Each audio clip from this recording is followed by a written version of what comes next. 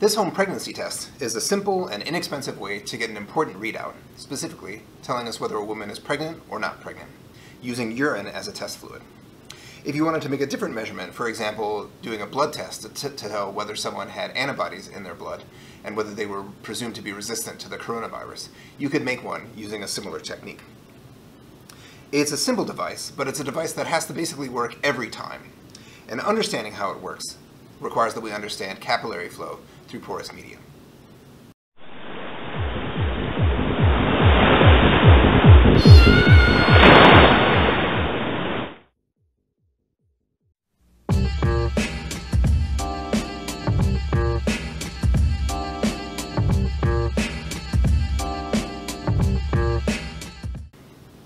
This is an analog lateral flow assay for human chorionic gonadotropin, because HCG is elevated in women who are pregnant. It also can be elevated in men, and if you're a dude and you pee on a pregnancy test and it comes up positive, unfortunately it means you probably have some sort of testicular cancer. Now the way this works is that you take the lid off and then you pee on this region that's called the sample pad. Then you wait a couple of minutes and you look in this detection zone. And in this detection zone, if there are two different red lines, that means that you're pregnant. If there's only one line, that means that the device is working and that you're not pregnant. This pregnancy test might look simple, but what's going on inside it is actually rather complex. So if we take this system and we crack it open, and we look at what's inside, we see that there are a couple of different components. In fact, there are 4 different components on the inside that are held together by the compression of this plastic outer layer. If we pull that and look at these individual parts, we see here there's the sample pad. And the sample pad actually sticks out of the device, and this is the part that you pee on. The urine on this is wicked upstream, but the sample pad is also impregnated with buffers and salts and sugars and surfactants, and that control the pH and the salinity, and it also helps other materials dissolve in this fluid. So that's wicked upstream, where it impinges on this conjugate release pad, and the conjugate release pad is usually made out of glass fibers. You can see a little red strip here, and the red strip is a bunch of gold nanoparticles that are conjugated to antibodies against human chorionic gonadotropin. They're red because they're about 40 nanometers in size, and the fact that they're conjugated to these antibodies mean that these nanoparticles will stick to any human chorionic gonadotropin that's in the urine. So now the urine with the salts and the buffers and the sugars and the surfactants and the nanoparticles are all wicked upstream into this detection strip. And this detection strip is typically made out of nitrocellulose. The nitrocellulose here has 2 different invisible chemical strips. Downstream, you see what's called the control line. And the control line is a strip of antibodies that will adhere to those antibodies that are on the gold nanoparticles. And that's independent of what's in the urine. So no matter what, the red nanoparticles, when they move along the system, should be trapped on the control line. And that line basically is proof that the pregnancy test itself is working. The second line, the test line, which is a little bit upstream, now has antibodies against HCG. And this works as a sandwich assay, and it's sort of like an Oreo cookie. An Oreo cookie has 2 different chocolate wafers, and then there's a sugary, creamy center inside, and it's all stuck together. Here, we have a location where these gold nanoparticles that started out here will stick to that line, but only in the presence of human chorionic gonadotropin in the urine. That basically sandwiches together the 2 antibodies and causes a second red line to form. And if that second red line forms, that means that you're pregnant. If we continue to move in this direction, we'll see here an absorbent pad that's typically made out of cellulose. The reason for this absorbent pad is because it makes this test more reproducible and more sensitive. And the reason is because the urine that's being pulled through gets pulled onto this absorbent pad. And in fact, the fluid continues to be pulled through this system as long as we're running it, so for 3 to 5 minutes. If we didn't have this absorbent pad, what would happen is the urine would get wicked into this system, it would fill the detection strip, and then it would stop. And the total amount of urine that would pass through the system would be very, very small. But by adding this absorbent pad, that urine continues to get pulled through the system. Therefore, we can sample a larger amount of urine and make the system much more sensitive. The final thing you see here is this little tablet-looking thing. And this is just a desiccant. This test has to work even if it's in a humid environment, and the reagents have to be stored well even if it's stored in a humid environment. And so this desiccant here basically just makes sure that if the system is exposed to humidity, that it doesn't ruin the reagents.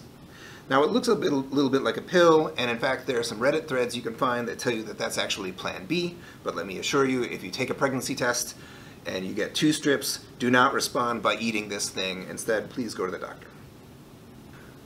Okay, so let's show how this works. I have a Pasteur pipette that's filled with water with some yellow food coloring. I'll drop it on this sample pad, and then we'll see how this goes.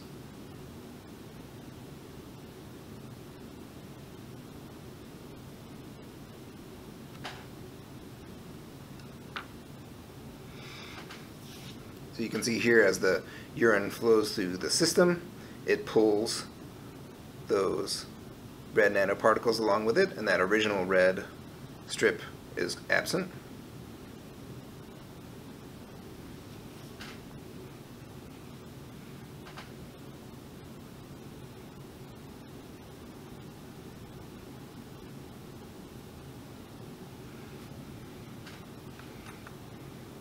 And now the fluid wicks through the system. You can see downstream that we're starting to form a clear red line, and that's the control line. Upstream of that is the test line, and we would be getting that second line if this were urine with HCG, but instead this is just water with yellow food coloring. Now you can imagine that when this device is clamped in between these 2 different plastic components, the physical connection between these different systems is more robust. If you pull it apart, you find that systems like this run much more inconsistently. But now you can see here that there's a clear red line, and that red line is one that can be viewed through this viewing port on the pregnancy test. If we have a glass capillary, and we dip that capillary into water, that water will be drawn into the capillary. And that's because of the pressure difference that's generated as the curvature of the water interface on the glass leads to a lower pressure right at the interface. So if I hold this capillary up to this pool of water, you can see that the colored water is drawn up into the glass. That's because the pressure at the water, which is at atmospheric, is higher than the pressure at the top at the interface, where the pressure is being decreased by the curvature of the interface. Absorbent materials like this have a low contact angle, and because of that, if we take this absorbent material and put it into water, we can see that the water is drawn into the absorbent paper. And that's because the contact angle of water in this paper is less than 90 degrees. It means there's curvature at the interface of the water as it's being pulled into the material, and the pressure of the liquid at the interface inside the absorbent material is significantly lower than atmospheric. There's therefore a pressure-driven flow that pulls the fluid up into this system. From a fluid mechanical standpoint, everything about this device is all about the fluid mechanics associated with having urine being added to one part and having the urine move through this system, going to specific places at specific speeds and at specific times. And that's all about controlling the capillary action of these materials. When we add urine at this end, the urine is wicked into the material because all of these surfaces have contact angles that are below 90 degrees. Now what a contact angle describes is the angle of the condensed phase if we put a drop of water on a surface. And what it really tells us is what's the interfacial energy associated with air connecting to that surface relative to the interfacial energy associated with water connecting to that surface. If there's more excess energy associated with air interacting with that surface, then the lowest energy state of the system is going to be for water to cover it. If, on the other hand, there's a lot more energy associated with water covering this surface, then the lowest energy component of the system is going to be to have air displace the water and have air make all the contact. In the case of cellulose or glass or nitrocellulose, all of these are low contact angle materials. And what that means is that if we ever have an air-water system, the lowest energy state of the system has water in contact with those surfaces.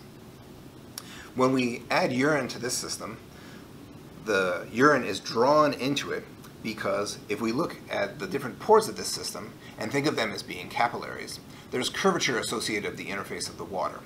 And this is simply because the equilibrium of the contact angle and the energies associated with all the interfaces forces there to be an angle in between the water and the air on the surface of this system.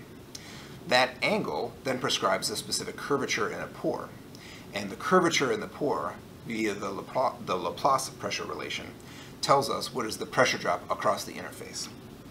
When we put urine into this system, as the urine moves and is wicked into the system, if we zoom in and we look individually at the individual pores, we'll find that the urine interface is curved.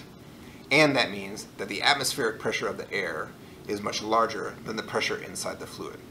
So the interfacial energy and the curvature that results from that leads to a low pressure region right at that interface between the water and the air. If you assume that the reservoir is at atmospheric pressure, that means there's a pressure gradient that can push fluid through this system. If we took a paper towel, for example, we would see this because if we dipped the paper towel into some water, we would see that the contact angle of paper towels are low. That's basically made out of cellulose, and that means that the water would get wicked in. Similarly, if we took a glass pipette and we dunked that glass pipette into the water, again, we see that the water is drawn up because the contact angle of water on glass is low.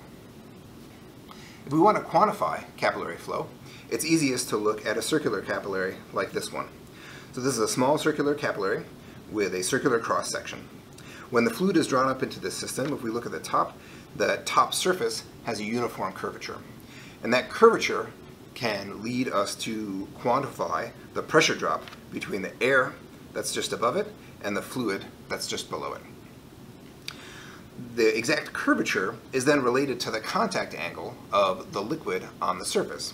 And the contact angle of the liquid on the surface is a function of the three surface tensions between the solid and the liquid, between the liquid and the gas, and between the gas and the solid. Putting all these things together allows us to quantitatively evaluate what is the difference in pressure between the air and the liquid in the system as a function of the contact angle and the diameter of the tube. And what that tells us is that this pressure difference is largest when the contact angle is very low, which is what we see in water on cellulose or nitrocellulose or glass fibers. And it's also maximum when the diameter is as small as possible, because when the diameter is small, that leads to a very small radius of curvature, and that leads to a very large Laplace pressure difference across the interface. Now, for a pregnancy test, what we care about is at what rate does the fluid move through this system if it's moving horizontally and not controlled by gravity. And that's described by the Washburn equation. What the Washburn equation tells us is that as fluid is added to a system like this, as it moves horizontally, it moves with a square root of t dependence. So we can see that it moves quickly at first and then it slows down over time. Now the reason for that is that in a uniform material, the pressure drop at the interface that's prescribed by the curvature of this fluid is constant. So that doesn't change with time. However, what's happening is as this fluid is moving through a larger and larger distance of material, now the viscous losses in the system are proportional to the length. So when we first start, it moves through at a velocity that theoretically is infinite because there's no viscous losses to fight through. But then as we move through more and more length of the system, now that same pressure difference has to pull fluid through a longer and longer distance. When we work through the math, that tells us that fluid will move through the system proportional to the square root of t, and also as a function of the contact angle and the pore size. That allows us to pick the materials that we use in a pregnancy test like this so that the urine moves through the system in just a couple minutes, which is about the longest length of time that anyone will wait for their pregnancy answer. So, a pregnancy test like this uses capillary action to take urine, move it all the way from the sample pad to the detection zone, repeatedly and reliably. In so doing, it pulls up salts, buffers, sugars, and surfactants, and mixes that material with gold nanoparticles, and then it brings those gold nanoparticles into contact with two different invisible lines of chemicals that provide a readout that tell us whether the woman is pregnant or not. It works without power, and it works in a variety of different conditions. The manufacturing is very simple. It's basically just a couple of different pieces of paper or glass fiber that are pressed together with an inexpensive plastic housing. But it works basically every time, and it has to work every time because of the importance of this test. Physically, what's drawing the fluid through the system is the pressure difference called the Laplace pressure. And that Laplace pressure is associated with the surface tension of a water-air interface and the fact that it's curved when that water is inside a porous material with a low contact angle.